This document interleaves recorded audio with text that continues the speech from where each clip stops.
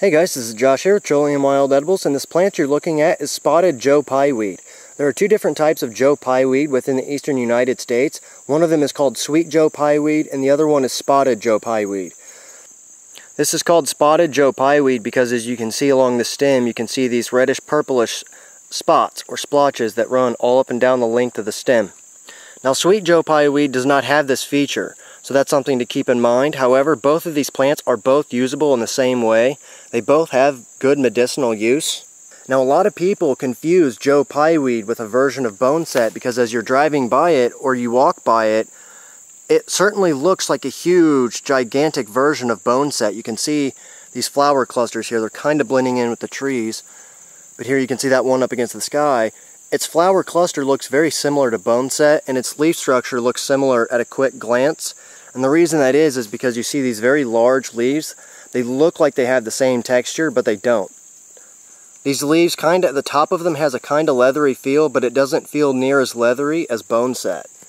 The underside of the leaves on Spotted Joe Pye Weed have these little bristles, as you can see here, whereas the top of them does not. The top of these leaves are completely smooth.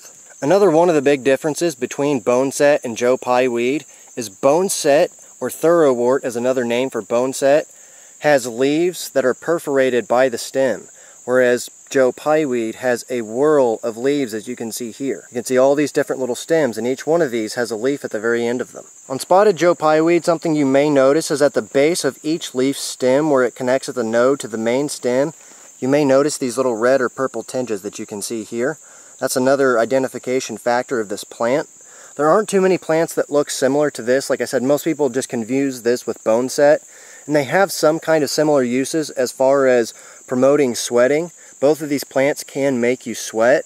That's actually what Joe Pye used this. Joe Pye was a 17th century white man who claimed he was an Indian medicine doctor, when in reality he was just a white man who had some good knowledge of some botanical plants and herbs, and he used this Joe Pye Weed to help treat typhoid fever. Now, something else you may notice about Joe Pye Weed is how large these leaves are. Here's my hand for a comparison. These leaves can get anywhere from 6 to 9 inches in length, and they can get up to 2.5 to maybe even 3 inches in width. They're very long, as you can see here. They're lance-shaped or spear-shaped, so they have this very fine point on them. The edges or the margins of the leaves are teethed or serrated, just like you can see here, all these little bitty teeth running up and down the side of this leaf. The stem of Joe Pye Weed can get very, very big at the base. As you can see here, here's my middle finger for a comparison. It gets pretty close to the same size, just a little bit smaller than my middle finger. So this stem can get about 1/2 inch in diameter, is about the biggest I've usually seen it. And here's one that's slightly bigger, again, for comparison. There's nothing really unique about the stem of Joe Pye Weed in shape. It's just a nice round stem. It's very stiff, feels very solid. However, like pokeweed, it is still easily broken when the plant is growing, so be careful of that. Joe Pye Weed can get to a lot of varying heights, but usually I see it growing anywhere from 6 to 8.5 feet tall. You can see this huge plant here, and I'm standing straight up right now, and this thing is, I swear to God, this thing is almost 10 feet tall. This thing is absolutely huge. So these things can get anywhere from 6 to 10 feet tall. A lot of the areas I usually find Joe Pye Weed growing are in clearings along the edges of tree lines. Like you can see here, I'm in between 2 tree lines. I'm actually on a trail. I'm in the middle of a forest right now, and there's a little bit of a clearing here, and this is where this Joe Pye Weed is growing. Now, you can find this stuff on the edges of fields. You can find it in clearings, in your yard. This stuff will pretty much grow anywhere that it can. Now, some of the uses of this plant, like I said earlier, you can use this plant to help induce sweating for colds or flus, and it will help you to sweat. Most Eupatorium species, like Boneset, will also do the same thing, and a lot of Eupatoriums, after they've been studied and laboratory tests, have been found to have a lot of immune boosting qualities, so that's something else to keep in mind, and that corroborates with a lot of historical uses for this plant for colds and flus. As far as using this plant, you can use the leaves and you can use the root. However, there are also historical documents that report various Native American tribes using the entire plant for teas or washes or decoctions.